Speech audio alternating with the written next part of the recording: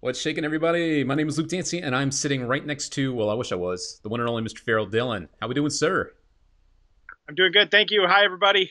All right, all right. It's good to see you, my friend. I know that I saw you a couple years back here in Las Vegas, and that's something we're going to talk about, is that Farrell was on the Las Vegas Strip at Bally's, one of the headliners in the Masters of Illusion show. We're going to talk about that, talk about your work on cruise ships, and TV appearances and all that fun stuff. So first of all, how are you, my friend? How you doing over there during this quarantine time? I'm doing really good. I got my kids upstairs. They're stomping around. So if you guys hear some stomping, that's my kids just walking around upstairs. I'm down in our little basement. I put up a little movie theater in our basement because I can't take the kids to the movies. So I used some of my show production equipment to make a movie theater in our house so that they can watch movies. We got the Trolls movie and the new one, and we put it on the screen in our basement. Hell yeah, man. Got to make the best of these times. And it must be tough for you, though, because normally you're on the road, you're performing a lot. That's what you do. Farrell is a full-time professional magician. That's how he makes his living. And now now you're doing the thing at home, sticking around with the family and, trying to stay busy. So why don't we talk about what it is that you normally do? Um, normally the stuff that you're out there making a living doing. I've got some of that footage, too, to show people. So, yeah, tell people about Farrell Dillon. All right. So, normally I'm traveling around doing gigs. I do shows all over the world. I work on ships quite a bit. I do college shows, corporate shows, all that kind of stuff. I also work in the Masters of Illusion show. They have a touring theater show that they do. Hey, Lewis, I'm going to show some of your art later. Lewis is an artist from Lima, Peru. He makes amazing art and stuff. He did this for me. I have a bunch of other stuff that he's done for me. He's amazing. Yeah, I mean, I've been to like 50 countries. I do like a comedy magic show, and yeah, I mean, basically right now I'd be probably on the road somewhere. I stay home, for a couple of weeks, and then I'll go out for 2, 3 weeks, and then I'll come home and go back and forth. But you know what? Like, honestly, this time at home has been pretty awesome. I've been getting to do things that I never, ever get to do, like work on my yard and fix up stuff in my house. So it rules. It's kind of actually I'm really having fun with it. So. That's awesome. Yeah, I mean, I got to know you pretty well when you were out here in Las Vegas for the Masters of Illusions show over at Bally's.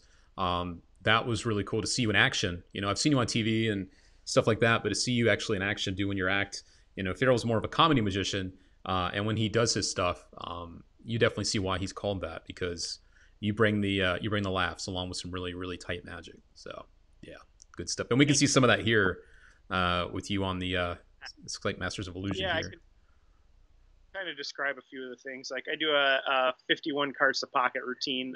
Basically, it's the Williamson 51 cards to pocket, the homing card thing. I enjoy that trick. It's a really great trick. It has a good kicker ending, so that's like one of my favorite. That's like my go-to close-up trick, honestly. And then I do a billiard ball routine. I do some illusions and stuff. I do my own little theater, like touring little theater show sometimes. So I have a few illusions. So I did card and mouth for a long time.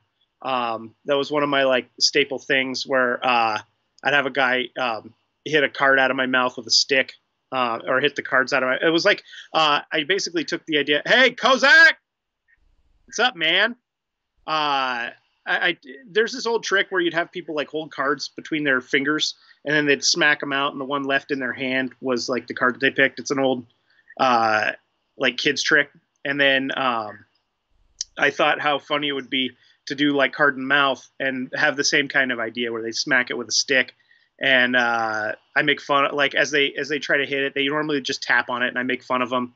And then eventually they hit the cards out, and then the one folded in my mouth is their card. It's just like my little take on that. So yeah, I Yeah, do man. a multi-climb chair routine, all kinds of stuff.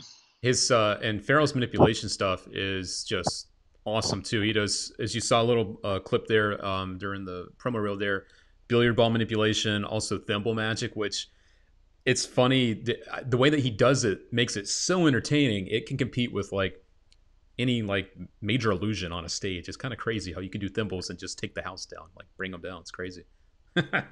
Yeah, what's really weird Right. about that is a lot of people think that it's a big deal that a lot of the audience can't really see them. Mm. But it's very strange. If you light it correctly, more people can see it. And then along with that, if you describe what's happening on stage, it really doesn't matter in the long run if they can see this like 1 minute trick. So, yeah, like, and then as my show goes on, it becomes more and more apparent that it doesn't matter if they really see all of it. So, Well, I want to let the guys know too. Along the way, feel free to drop your questions in the comments. I already see some coming in. If you want to ask Farrell anything about, cruise ships, we'll get into that. He's on cruise ships a lot. He's also on different stages all over the world, including Las Vegas, and stages on TV audiences too. So if you want to know anything about that, also just so that you guys know, our live viewers, you have a chance to win some free stuff too. I know you're stuck at home, so if you want to win a free download of your choice from the At the Table series, just drop a like and comment on this video, and we'll pick 2 winners live today during the chat. We'll announce them at the end. One for Facebook and one for YouTube. So we want to hook you guys up with something while you're kind of stuck at home. So, yeah. So our first question actually comes from Mark.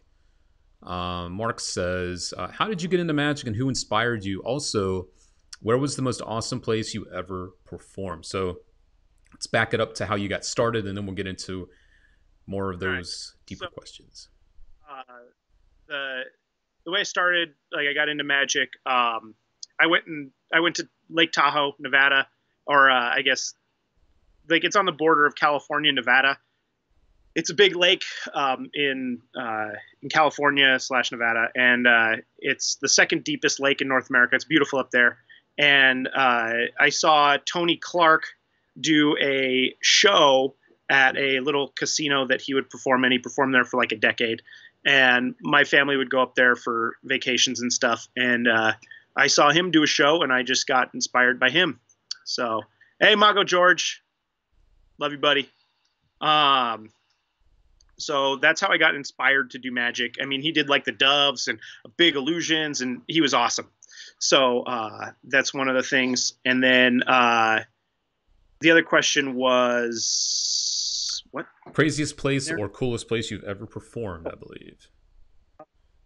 Man, there's a that's a lot to pick from. One of my favorite places that I've performed at, just by sheer like love the place, was Lima, Peru. Cool. There's some really cool stuff in that city, and like the magicians there are awesome. Mago George is on here right now. Luis Zavaleta is on here right now.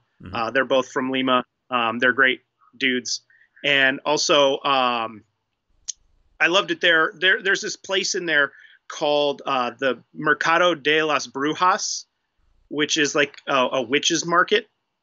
And my wife and I and a couple other of my friends went there with Jeff McBride. And it's like a voodoo market. You can buy all kinds of crazy stuff. And as we were walking down the street, I smelled this like horrible smell. And I looked over, and this like python with the head cut off, and the head was sticking out of a bowl, right? Oh. And then they had it splayed all the way down the middle and like opened up. And then people were coming up and buying pieces of this python and eating it raw. And I was like, whoa, this is crazy town.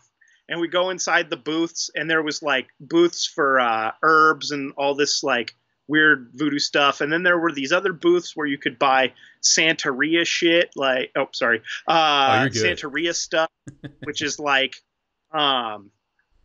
this. They used to basically take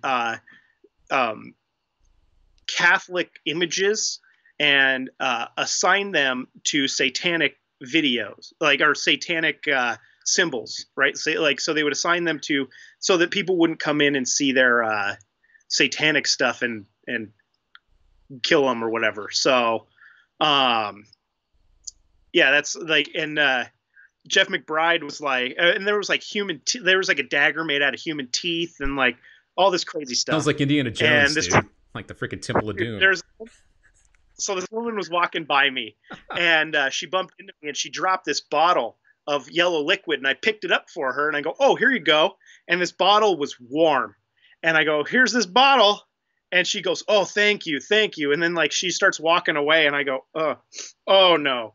I had like just picked up a bottle of pee from who knows what, and like, Oh my you know, god. they were like booths where you could get like buy frogs, and they would throw them in a smoothie, like live frogs in a smoothie, and people would drink those. I mean, just like stuff I've never seen before in my life. And this, so we're over there, and Jeff McBride's like, "I gotta leave," and I'm like, "What are you talking about? You're like the man with this." He's like, "This is the scariest place I've ever been." And I was like, Wow. "What's so scary?" It's like, you know, play stuff. And he's like, "No, I know what this stuff is. I gotta go." And I'm like, "Okay." So Jeff like leaves and just leaves us there. It was the best. Wow, wow, So wow. Um, a little less, hopefully, a little less scary story here. Hopefully, this question from Ace Cunnings. What did you show the cruise ship in your interview? So let's get into some of the cruise ship stuff because that's a very all popular right. market. Probably not the easiest to get into from what I've heard, but when you, Well, especially well, yes, um. especially now, smart So ass. so here's the deal. You know what? I spent a lot of money having my demo reel edited. The best thing you can do is spend money on your reel, and here's why. That is what's going to get you shows and separate you from the other people in your prospective market, right? So you have to make a specific video that will appeal to that market. Um, and the way you do that is you find out, you know, you basically have to align yourself with their clientele. So you just have to think about the clientele of the cruise line or the cruise ships and align your video in that way. So make it fun, make it fairly fast paced, but also you want to show that you have material, because a lot of times people show stuff and it's like, you know, 5 minutes of card reveals. And like when you watch a video, like you may not realize that showing 5 minutes of card tricks um, shows that you have material, but like it really doesn't. It really only shows that you know how to do one thing, and that's not what you want.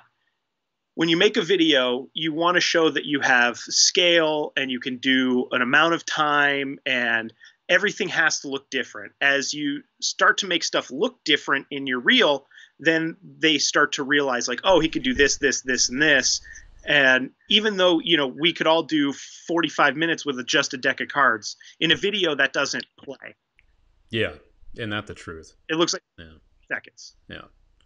Uh, Um, Luis wants to know how many hours do you practice your manipulation? Because you are one of the best at it. You know, there's not a whole lot of people that do some of the stuff that you do, but you know, how much practice do you get in to keep it kind of polished, especially now? I wouldn't say.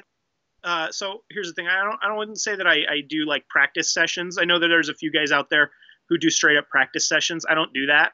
I practice whenever I pick up a deck of cards. So whenever I pick up something, I'll play with it and practice with it, and then you know it's kind of lost time because I'll do it while I'm watching a movie, or I'll do it while I'm watching football, or you know it just keeps my hands busy.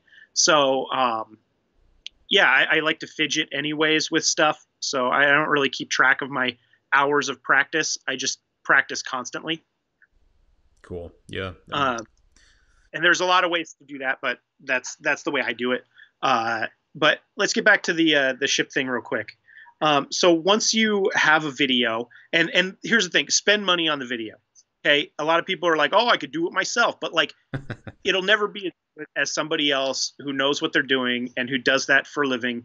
Like, just have them do it. Uh, you know, I always tell people like, yeah, I spend 5,000 on my video or 10,000 on my video, but I'll get 150, 200,000, 300,000 worth of work before I have to do it again.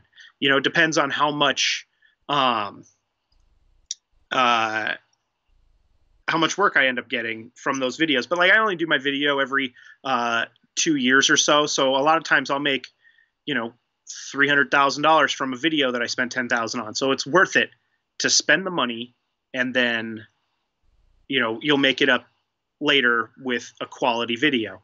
And what's good is when you have a great video, it sets you apart instantly from the people who don't have as good of a video. And for me, like that's my main sales tool is my video. That makes sense. Here's actually a question along the lines of what you're saying. Ray wants to know, how long should the reel be? So we know that you should have one, spend the money, but how long should it be? Too long, too short. You don't want it to be either one of those. So about how long should it be? Okay, so there's a few schools of thought. One is you should have multiple videos. One should be 30 seconds, right?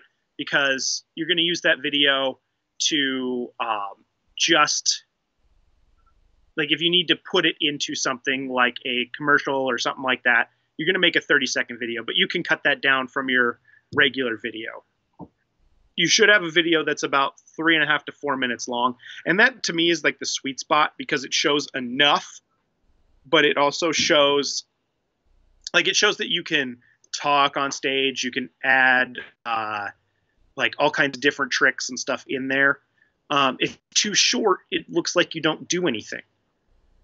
Like it just doesn't look like you had enough to fill out a video. Yeah. I think 8 minutes is way too long. It used to be like you wanted an 8-minute video so you could show more, but like that's way too long now. People don't have that kind of attention span. So I'd say like 3.5 to 4 minutes is like your sweet spot. Sometimes 4.5 if you're really like if it's a really good video. But you should have a 30-second video. You should have a 2-minute video, and you should have a 3 to 4 minute video. Cool. Yeah, I mean, it makes sense. And you use them all for different. Yeah, totally makes sense. And I do like what you said. You got to spend money to make money too. I mean, it's just if you cheap out on the promo stuff, it doesn't exactly make you look good. So yeah. Right. And like there are other things that you could cheap. If it like print material now is like there's no need for it really. Yeah. Right. So like you don't have to go to a printer and get like big business cards you probably need, but like you don't need postcards, you don't need posters really. Like the main thing you need is a really good video. And what's great about that is like a lot of people in my local area who do local shows don't even have a video. So the fact that they don't even have a video already puts me in a different class because people can actually see what they're hiring as opposed to hoping it's good. Yep. I'm also keeping an eye on the chat here while you're giving out all of this advice here. This is another one that is falling in line with the cruise ships, which is a very popular thing here. How do you get to the people who hire for cruise ships? I mean, we're giving people information on how to present yourself, but how do you get to the people that actually make those decisions, Right. So there's this really cool tool that was invented by a couple of dudes called Google. Okay. And get this, you can just type in what you're looking for. So what you do is just go on Google, type in cruise ship talent agent or something along those lines. And you'll come up with a whole bunch of different talent agencies. Just go to each one of them, look at their roster, see who they have on their rosters. Look at the guys who they're booking.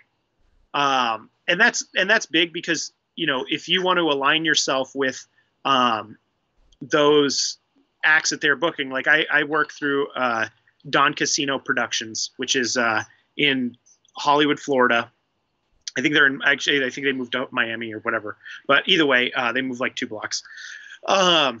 They have Scott Alexander on their roster, Puck. They have, Kyle and Misty Knight. They have a bunch of like really well-known magicians on their roster. And, those are all people who, you want to like go, oh, okay, like, I can see where I would fit into this group, and just send them an email and send them your promo material. Like, honestly, mine was just, here's my video. If you think that you could use me, then that'd be great. And they email me back within that day, and that's basically all you need to do. And there's a whole bunch of different agencies. I could name a few of them right now. There's Blackburn. There's Fusion Talent Group. There's let's see, what's that? There's another one called Barry Ball. That's just a few of them. Those are probably some of the biggest. But John Casino Productions is the biggest one. There's also a buddy of mine who is also a Seahawks fan, is an agent for Artist West, which mostly books comics, but they're expanding out into variety arts as well. So they don't have a lot of magicians on their roster. I think Bill Cook is one of the only magicians on their roster at this point. Maybe Matt DeCero too. But other than that, like, they don't really have many magicians on their roster.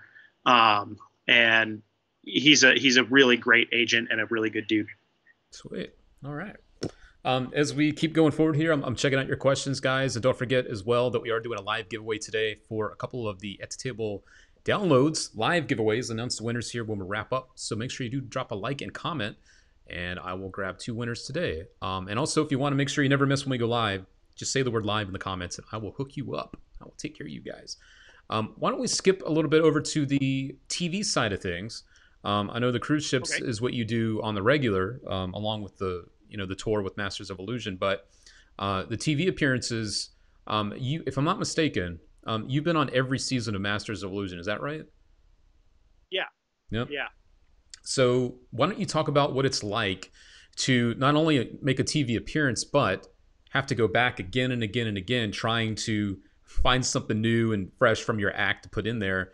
So yeah, I'll just let you jump in on that. Dude, that's the hardest thing. Like, you can attest to this because you worked for Chris for a long time. Like, that is the hardest thing on planet Earth, is to find new material. And here's the thing, like, every time we go back and do a season of Masters of Illusion, they want something that has never been done on the show before. Sure. Right? So you have to go, okay, what hasn't been done? What haven't they had on the show yet? And, like, whether it's like a new take on the metamorphosis, like every year there's some kind of metamorphosis, right? Like, there's either suspended animation, or there's the regular, like, substitution trunk, or there's some new take on it that they air every year, because, like, there's only so many plots. So you have to really constantly try to think of new material, and you might even end up going back to material that you did when you were a kid doing birthday parties, just because you didn't, like, you haven't done it on the show yet, but, like, it's so difficult to every year try to come up with like 3 or 4 brand new things that haven't ever been done on that show before, especially because, like, you might have a take on a trick, but it's not so different that it doesn't resemble something that had already appeared previously on the show. Mm-hmm. And, like, if you go, oh, well, I got this new rope trick, they go, oh yeah, we had a rope trick last year. It's like, yeah, but this is a different rope trick. Yeah, but it's still a rope trick. So, like, you can't even, like, duplicate props that somebody used. You know what I mean? Like, oh, I got this scissor trick. Oh, we had somebody do a scissor trick last year. Right. But, like, so because the actual, not production company, but the network doesn't see a difference between cut and restored rope and Professor's Nightmare, like, that just, they don't see a difference in the two things. I get it. Yeah, totally get it. Even tricks, like, you have to, like, make the card trick look so vastly different than another card trick that, like, if you found 4 aces one year, nobody can find 4 aces the next year, like, even if it's totally different. So that's where people like Luke and Danny Garcia and Blake Voigt and those, like, consultant type guys really come in handy, because they're constantly thinking of new stuff, and I worry more about doing shows. So, like, I'm not constantly creating new things like you guys are.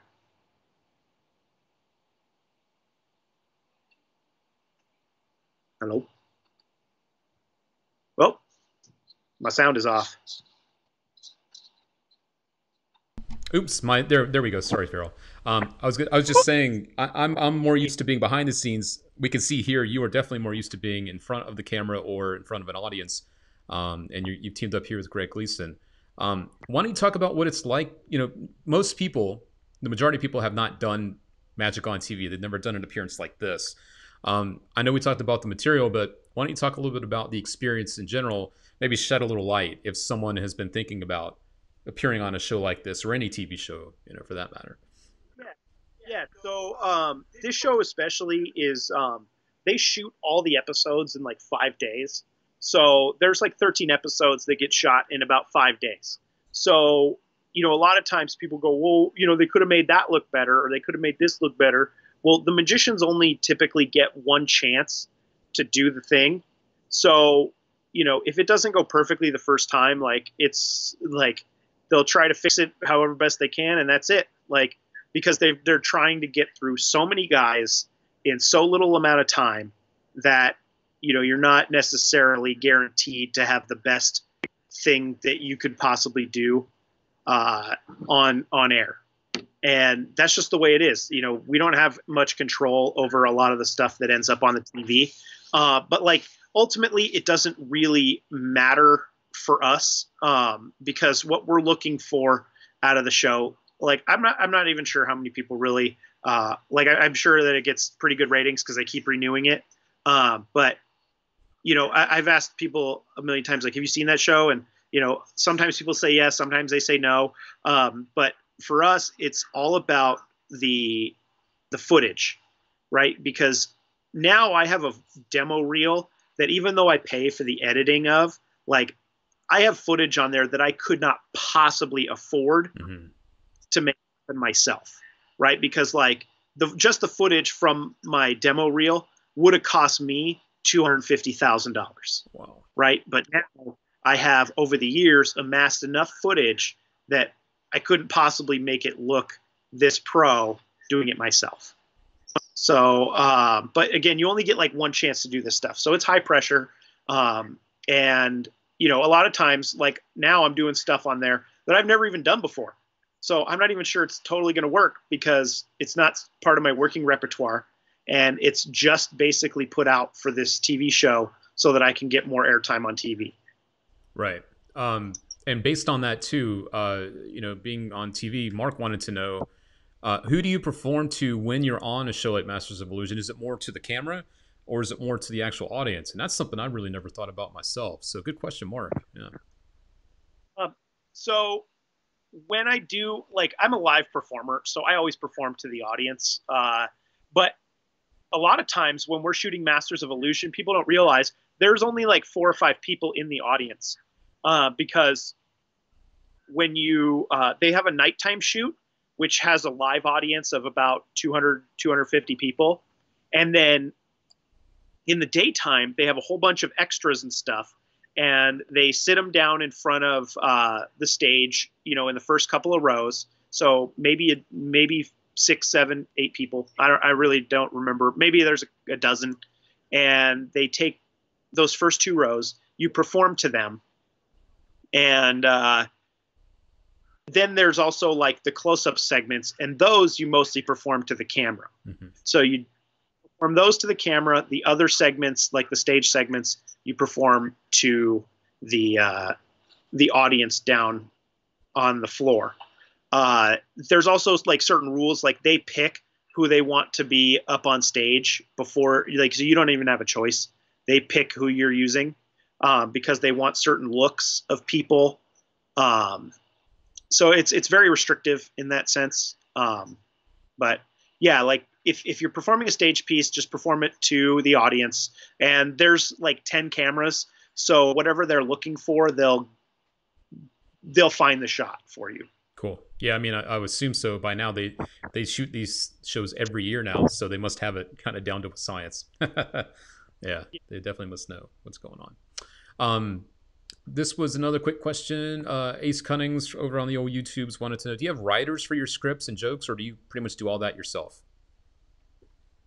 Most of my routines start with some sort of joke or gag, and then I work backwards from that joke or gag. Like I'll have a trick, and then I'll put it away, and then when I find the right like premise. I'm really into premises. So, you know, everything that I do has some sort of, or typically has some sort of premise to it.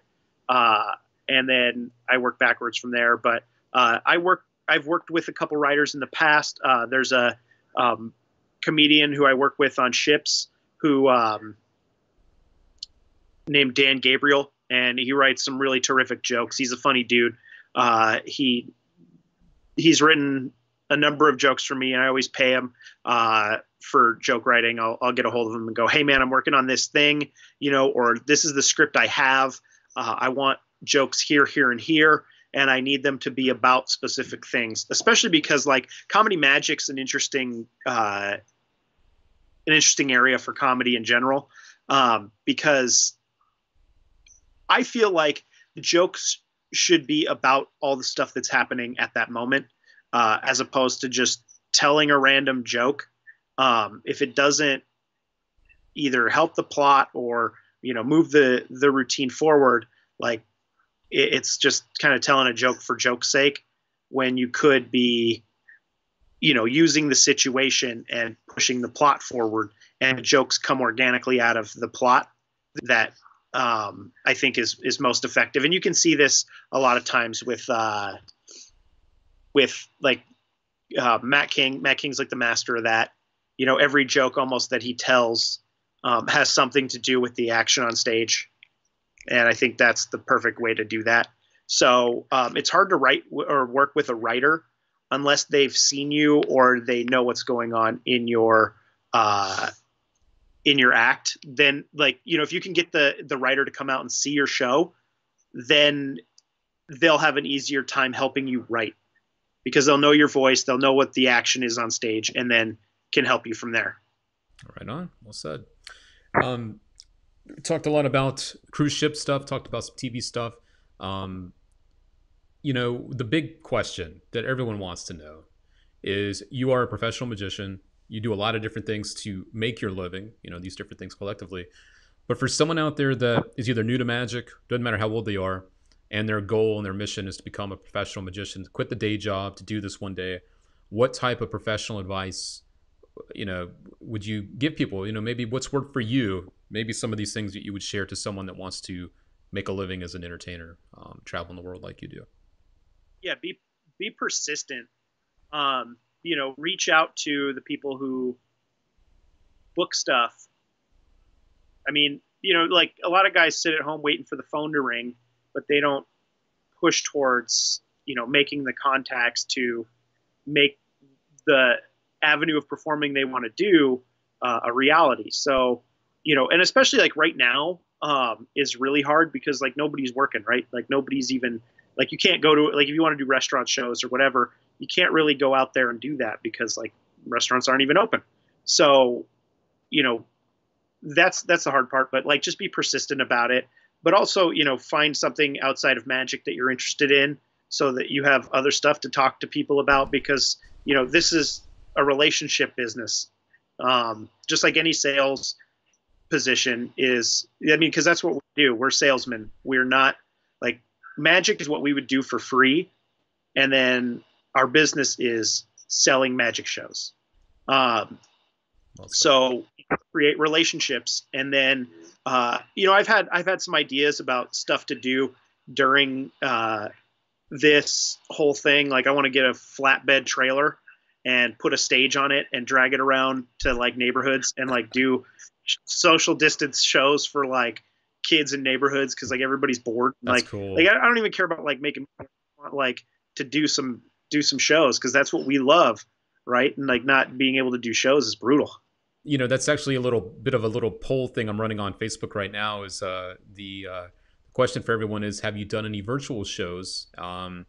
We've got a few people, actually more people so far have said no than yes. Looks like one person so far has said they have done a virtual show. Have you tiptoed or have you explored the possibility of doing a quote unquote virtual show or a online show for an audience? I know it's such a different medium, but is that something you've thought about doing?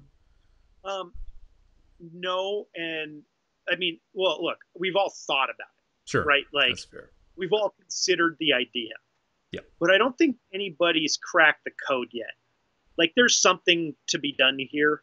And and I was talking to Mark Halen about this, and he said, uh, as soon as somebody figures it out, everyone will copy it Mm-hmm. because it'll be the exact right thing.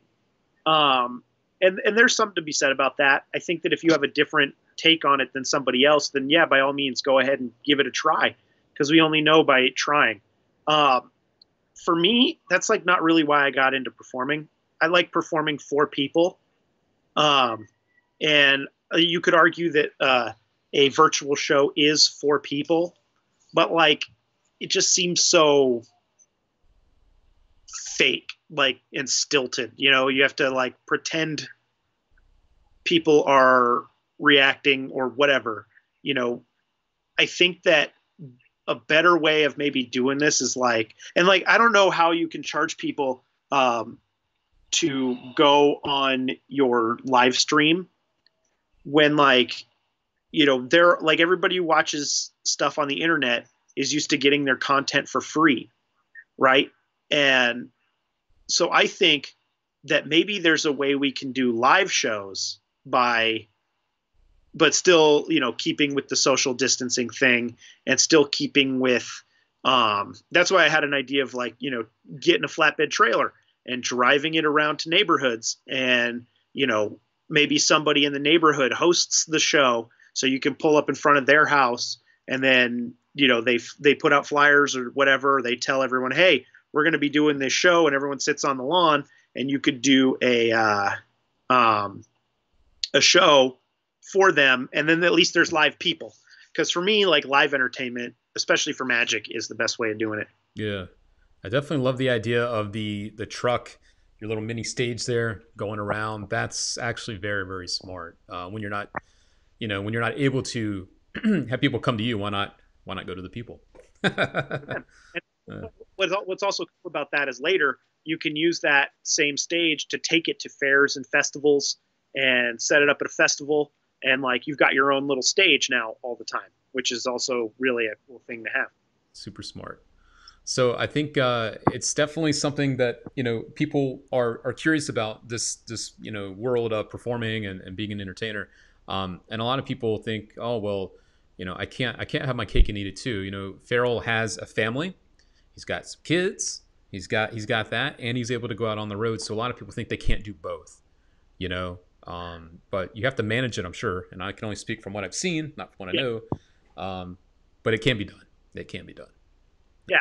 Well, also you have to have a spouse who is Yeah. very understanding and loves our kids and takes care of the house while I'm gone and is a far better person than I am. So, I recognize that I'm a super lucky guy, and I try to take care of her as much as I can because that's like, she's the reason that I'm able to do all the things that I'm able to do. Right on. One of the last questions I was going to ask you here is, and I'm trying to pull it up, but I do know what it was. You are one of the things you're the most known for, at least in my eyes, is the thimble act that you do. A lot of people have been asking throughout this, how did you actually get started doing thimbles? What was it that made you pick those up and start making that your own? Um, I was getting on a plane somewhere, and like the day before, I was like, dude, I need something to fiddle with on the flight. So I had gone to the Chavez Studio of Magic, which is like they teach like classic sleight of hand. And they have a thimble section. So I got my thimbles out and was like, look, I'm going to learn a thimble trick on the plane. Like I'm going to learn a sequence of thimble magic on the plane. And I was going like maybe been like an 8-hour flight. So I was like, on this flight, I'm going to learn a thimble sequence that is cool. And I started doing that. And like, I was like, oh, this is like a cool little thing. And then, later on, I was showing it to somebody and like kind of making fun of it because thimbles are just a ridiculous item to do magic with. And that was part like, so like while I was doing it, I was kind of making fun of it. And then, my friend, it was Andrew Goldenhirsch, goes, "Why don't you just do it like that? That's pretty funny." And I was like, "Okay." And I just kind of started doing it that way. And he goes, "You should do that. That's a good trick." And so I just kept doing it, and then it kind of became my thing. And then I was like, "Oh, I need to do this like again out of the straitjacket. That would be funny." And then Tony Clark goes, "You should do it in the middle of the act too, so that people don't forget." So I was like, "Okay." And I was like, "Oh yeah, that makes sense. It's like a rule of 3." So I kind of built a little holder and put it in my table, and that was that. And like it became a thing, And as soon as I did it the first time, I was like, "Oh man, this is like out of the straitjacket and stuff like that." I knew that I had something that was just too funny. Oh yeah. It was like action was just like, "Oh man, that was the biggest reaction I've ever gotten from anything." Wow, for thimbles, that's crazy. One quick extension of that, because this is something that I know you're very much a pro at. Radix says, "How do you create your routine?" So it's one thing to take tricks. I know we talked about writing jokes and scripting stuff, but when you put together a routine, what's your process, and what would you recommend people think about when they're trying to do that? All right, so first, we know all the moves, right? So like manipulation, especially like manipulative routines and multi-phase routines, are a collection of moves that end up looking like effects, right? Yep. So just like play with the moves, put on some music, something like that, and just flow from thing to thing. And it's all about playing, right? So you want to play for a little while, and then once you've played and you've gotten the routine, like you've kind of mapped out the routine in the way that you want to do it. Then for me, like it's all about then you go to scripting. So after that, like I go, okay, now I've got my routine. How do I want to script this together? And then I sit down and write jokes that fit the actions. So everything has a little joke here and there. But as I now that I have this routine, I then go back and I script the jokes and stuff to fit the actions that I'm doing. Cool. Very good. And obviously, go ahead. It's all based on play. And that's exactly what I was going to say at the end of that was there's really only way to do that, and that's to actually do it, to perform the stuff and see what flows and works well together. I mean, you can't, it might sound good up here, but when you go to do it, it might not work. So, yeah. Everything is done in a vacuum until you do it for people. True that. I had to throw this your way. Ted Danger made a comment that I think you'll enjoy. He says, "Thimble magic, so exciting, but so like you're sewing." Yeah. Yeah, so. Yes, everybody cares about the fate of a thimble. Yes, we do. I'm going to grab our winners real quick as I let you get out of here, my friend.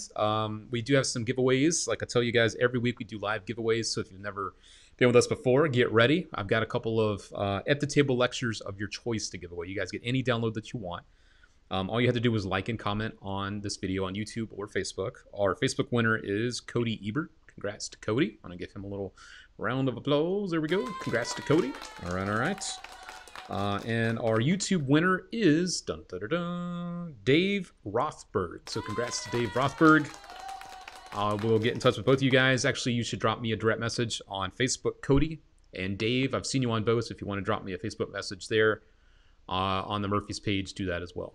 We will get those out to you. And our winners from last week, the Danny Garcia chat, will be announced later today. We will tag the winners. So if you haven't seen those pop up yet, that's why I haven't announced them yet. All right. Farrell, any last words you want to share with anybody as we start to wrap this up, my friend? Everybody take care of yourselves, and we'll all get back to work pretty soon. And you know what? While you have this time off, if you have this time off, please work on new stuff because you're going to be really happy that you did. Hey, Robert. Hi. All right. We got our winners out there. Cool. Well, wait, what's that? Is that Harambe in the back? Is that who's behind you? Like your Harambe? Perhaps. Anybody remember that guy? Oh yeah, of course. That was the thing. That was like the Tiger King of that.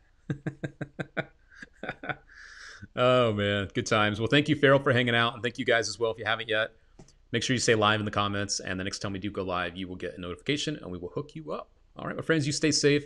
And Farrell and I will give you our waves as we say goodbye. And we will catch you next time. See you, everybody.